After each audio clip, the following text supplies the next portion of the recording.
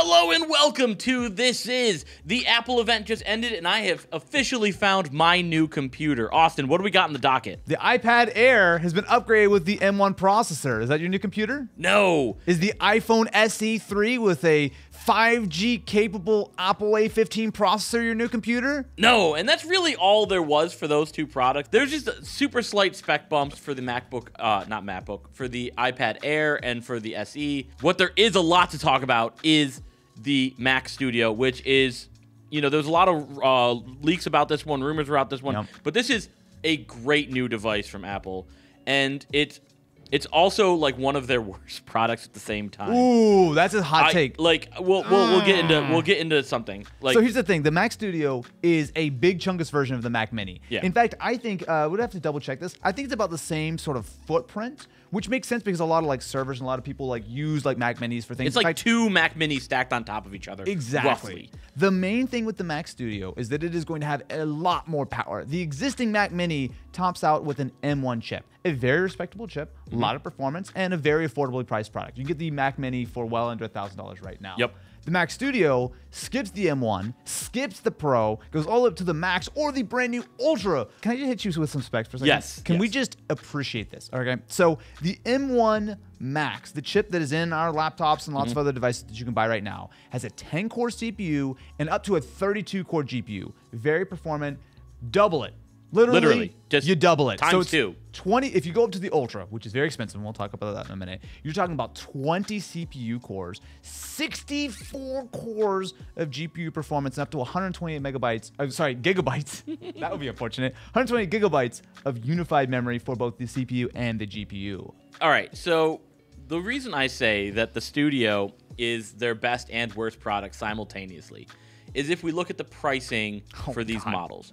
So for the base Mac Studio, which is what I think everyone who's a normal person should get, and I'll preface that in a second, but starts at $2,000, and it's a 32 gig of unified memory. This is where it's slightly meh.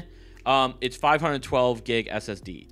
But it's got 4 Thunderbolt ports. You can get a really good Thunderbolt speed drive for a lot less than trying to bump that up yourself. And for context, if you want to get into that same chip on any other device, which would be something like the 14, you're looking at a minimum of $2,900. So it's a $900 sort of gap in price going with the Studio versus a MacBook. And of course, you're going to get better thermals. Now, we're talking a lot about the chips and everything. Let's talk about what the actual device has included on it, like ports.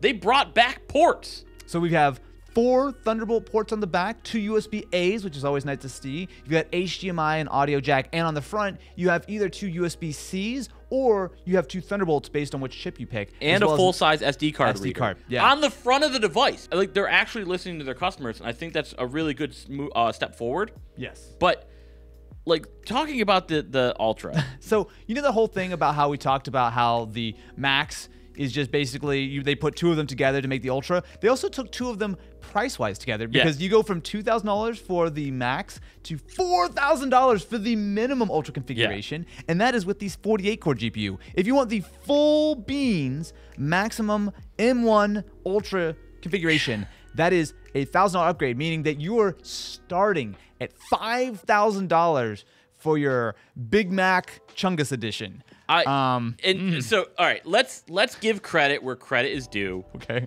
One thing that a lot of people just do not realize is that the M1 Ultra, a chip like this is meant for a high-end recording studio. It's meant for the people over at Disney, Pixar that are rendering out movies. It's not meant for someone in their dorm room. It's not meant for even us doing YouTube at this level. Right now we're doing 3 streams of 4K.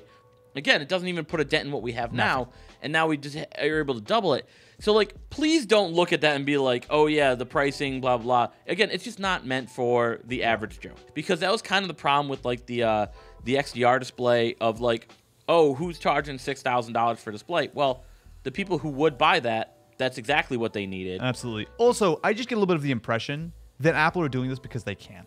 Right? They want to have the most powerful thing. So not only do they say it destroys every PC chip like a 12900K, but also they were saying that with the Ultra, on whatever nebulous benchmark they're using, it outperforms an RTX 3090 at 100 watts compared to 300 watts. So 1/3 the power, same performance, as Which the is- most powerful GPU you can buy right now, at least on the consumer side.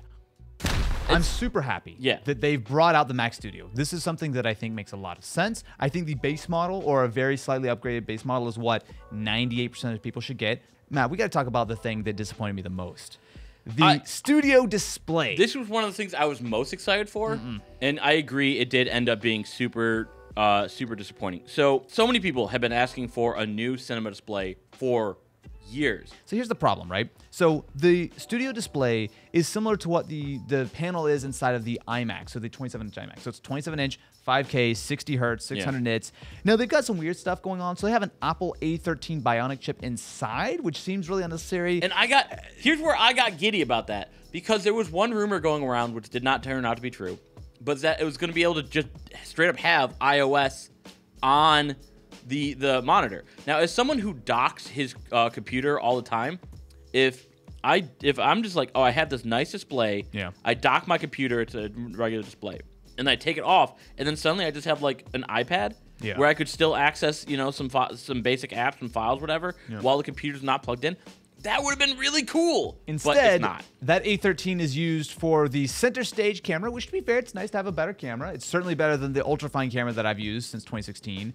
It also has studio quality mics and great speakers, blah, blah, blah. Here's the problem. This thing starts at $1,599. And did I say starts? Because let me reiterate. Starts. Okay, so here's some of the options, right? You can do nano texture glass, which brings it from $1,600 to $1,900. Fair enough, whatever. Then you also get 3 stand options. You can get VESA, which is nice. You get the standard tilt screen, tilt stand, which is similar to what you get with the XDR display, assuming you pay the $1,000 to get it. And then you can pay an additional $400 for the tilt and height adjustable stand, meaning that you can get one of these studio displays for $2,300. Which is, look, okay, is this very slightly better than my 2016 LG Ultrafine?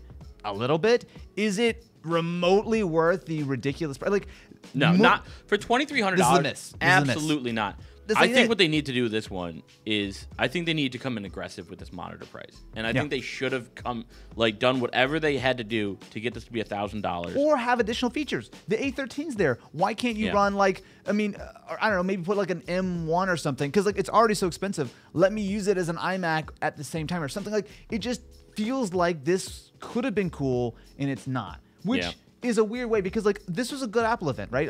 All the spec bump stuff was nice and it was cool to see, but it wasn't a huge deal. I was not expecting the M1 Ultra. That is something that completely eluded me for rumors. But it's good. I'm happy that there is a Mac that is so ridiculously powerful, and of course the Mac Pro is going to be like, we glued 6 Ultras together to make a nuclear reactor. Congratulations, great job. But I think the big takeaway here is that the Mac Studio is an excellent desktop if you spec it correctly. If you really need the extra performance, by all means, congratulations on your tax refund or your second kidney that you didn't need, whatever. It's great. It's great. That's an option. I think the base model is actually really good for a lot of people, and that M1 Max is terrific. And I fully plan on buying one of those studios for myself. The only thing we're really missing now is the final stage of these products, because they said this is the last of the M1 chips. So next we're going to see M2, right? I feel like we're going to see M2 MacBook Airs and whatnot in a few months. So make sure to stay subscribed to This Is to stay up to date on all the latest Timmy Cook shenanigans, and let us know, what do you think about the fine announcements from Apple Incorporated today? Let us know, because we're dying to know if you're spending $18,000 on Mac Studios.